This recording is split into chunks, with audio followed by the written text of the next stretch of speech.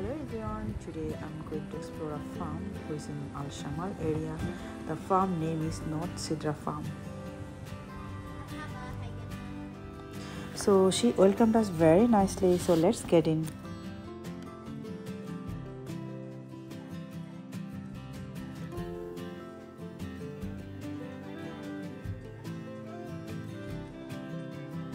The farm entry fee will be 20 real per person and it will be applicable for 3 years old onward.